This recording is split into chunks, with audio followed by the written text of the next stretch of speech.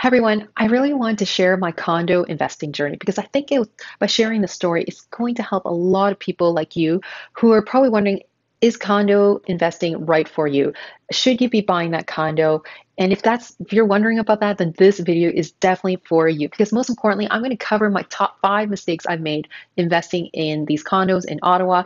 And by sharing this journey, I hope it'll help you in some way so that you can make an informed decision. So in today's video, I'm going to give you the realities of condo investing based on my journey, and I'll go over a lot of the cons that I faced. Also share the numbers, how much I've made in my last purchase, actually my last sale in a condo that I bought in 2015. I'll also highlight most, of course, the top 5 mistakes I've made investing condos and share what you can do to help protect yourself if you're looking to invest in a condo. Hey guys, if you are new to this channel, please hit that subscribe button and that bell notification to get the latest and greatest investing videos coming to you. My goal by sharing these stories, by sharing videos on real estate, on stock investing, and entrepreneurship is to help more and more people and reach as many people to help them live better and design their ideal life.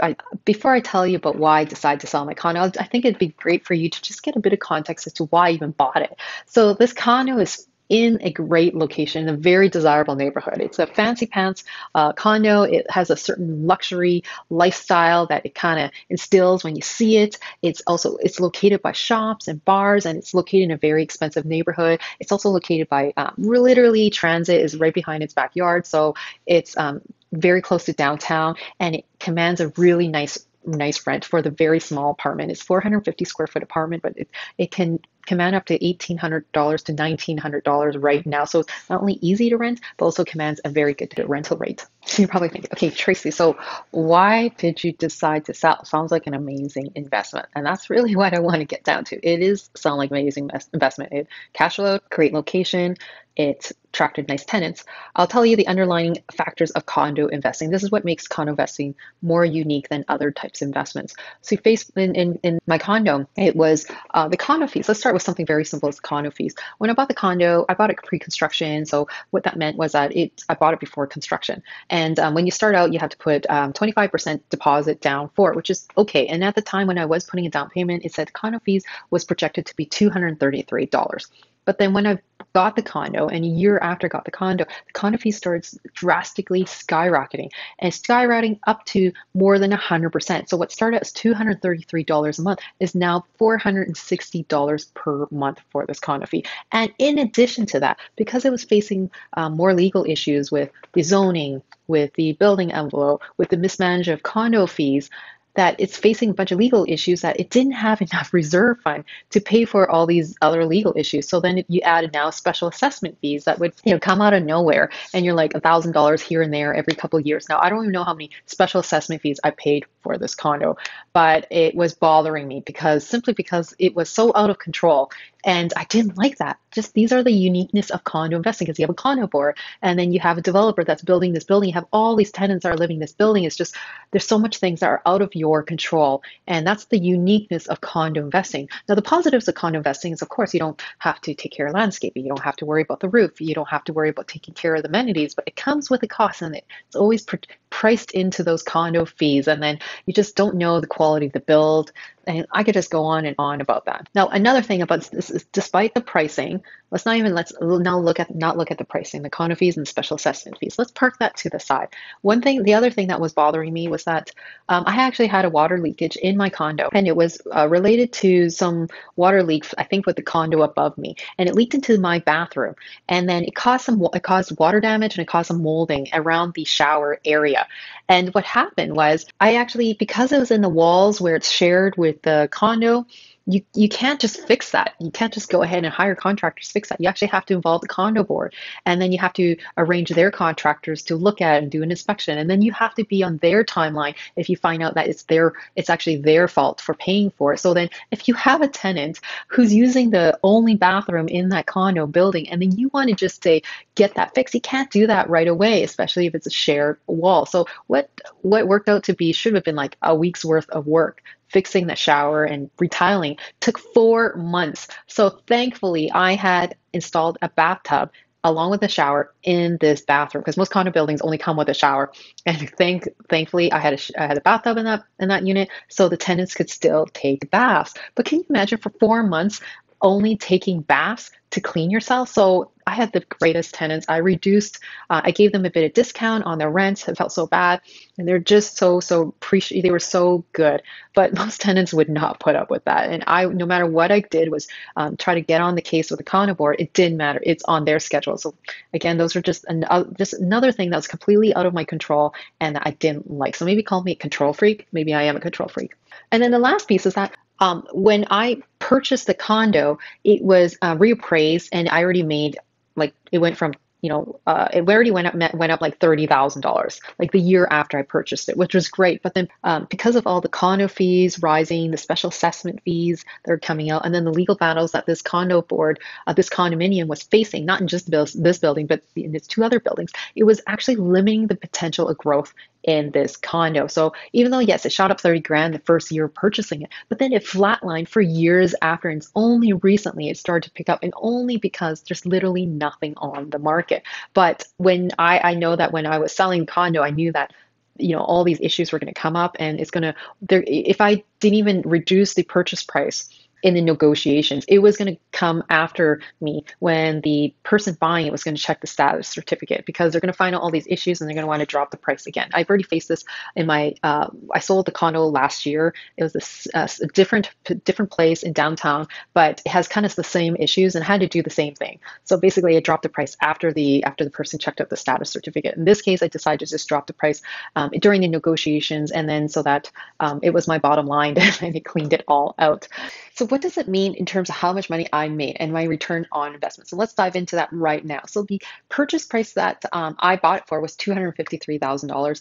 I did sell it for $311,500. Now, after discounting the realtor fees, discounting the legal fees, and then also just including the little tiny bit of cash flow I made. And just stressing about the cash flow, I only made $900 over the past 5 years, mainly because the condo fees were like killing my cash flow. Also, the special assessment fees are coming at me, twice I think, or three times over the course of 5 years, was also killing my cash flow. Also, I had to replace the washer. I had to do normal stuff like painting and cleaning, get cleaners in there to clean all that, sucked up all the cash flow. So only made $900 in the past 5 years in cash flow. So let's just say it wasn't a cash flow generator. Then because of all those costs, and then even calculating just the taxes that I'm projecting to pay on it, it worked out to be $31,000. Now the kicker is that you're saying, okay, $31,000, that's in the grand scheme of things, that's like a 4%, a little bit over 4% year over year growth. So that's a bit higher than inflation, because I bought the price at 253. So it sounds like, yeah, kind of, it's not bad. But I think compared to all my other properties, it's definitely been my poorest performer. 4% is like nothing to me compared to my other Ottawa properties. So that's why I'm kind of like, one of my worst performers in the Ottawa market.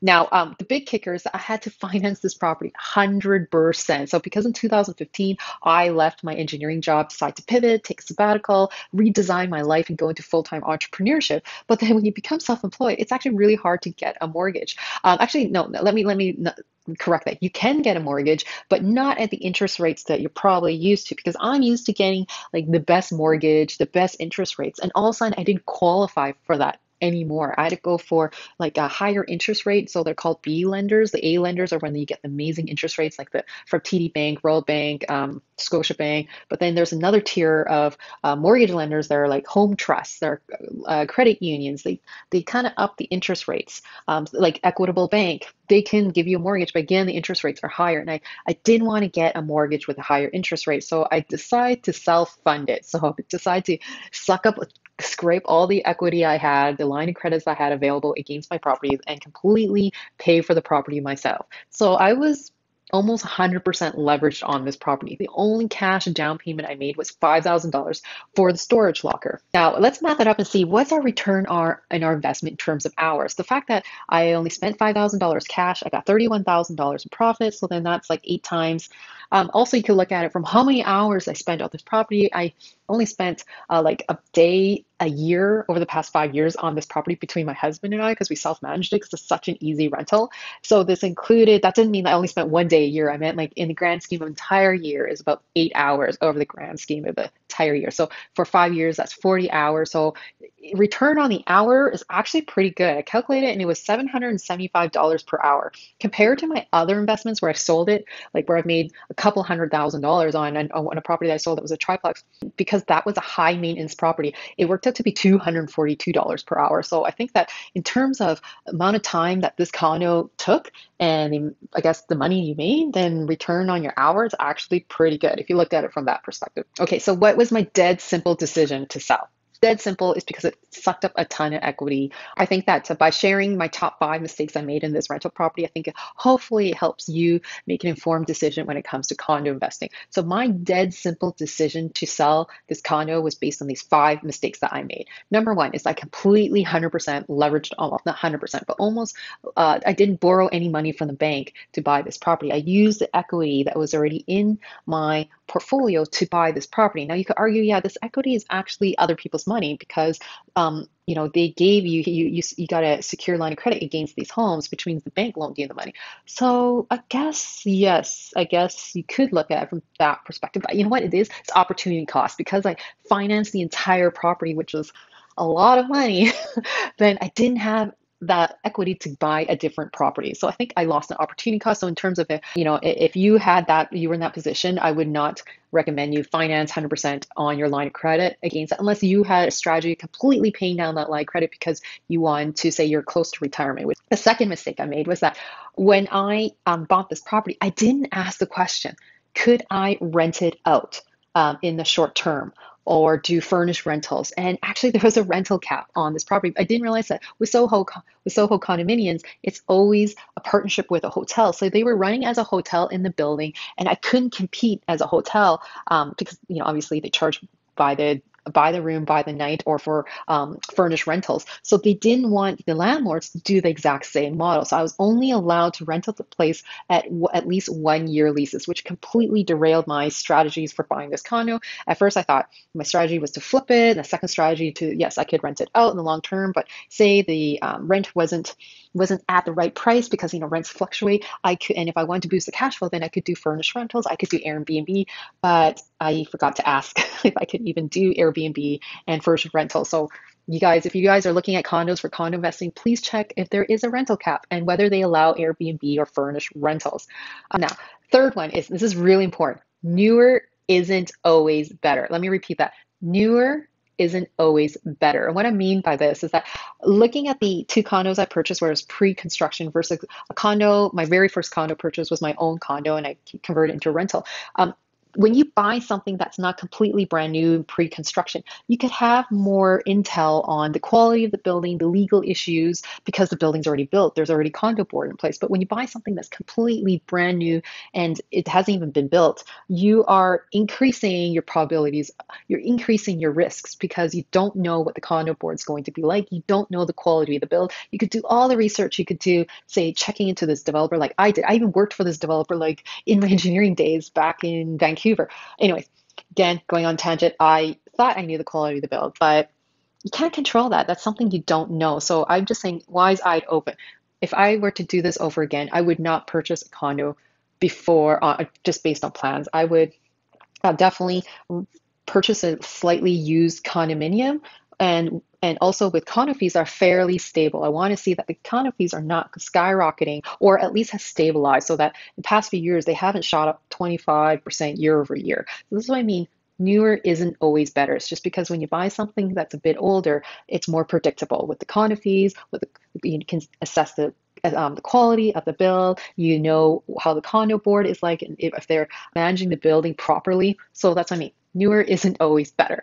Now you're probably thinking, yeah, but you know what? I could totally cover this by the Tarion warranty. So why would I care about buying a brand new condo and buying pre-construction? It seems like the Tarion warranty could totally cover it.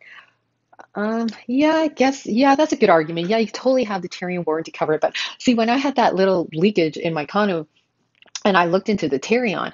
You have it's like a huge process to get that fixed. You can't just hire like in say with my townhomes or my single detached homes, you can't just go hire a contractor and fix it and then tell them or it's just not as easy with the Tarion. There's a process behind it. You have to get the papers, you have to get their inspectors to look at it. It's like as if you're claiming insurance on it, and that's just another hassle. And they don't always cover everything.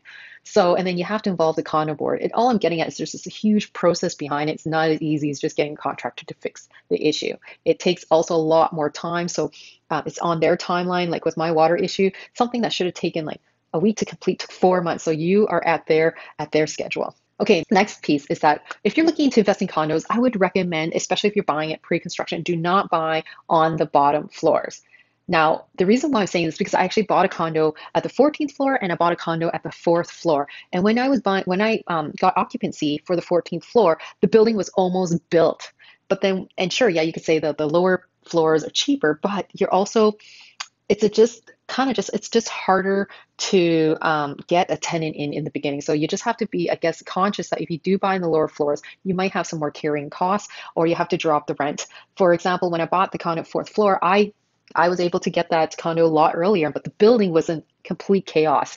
All the amenities were not done. There was just think of all the subfloor was just laid down. Everything was like construction zone, and trying to get a tenant into your condominium building when the entire building is under construction, it isn't easy. I was lucky that I just reduced the rent for a little bit during the time of construction, so I was able to get a tenant no problem. But in reality, I would prefer not to do that. I would have preferred that the condominium was built. So it's just that you have a better chance of your building being more or less built if you're on the higher floors. But of course, the downside is you're probably going to pay a bit of a premium to do that because on the higher floors, they tend to cost more.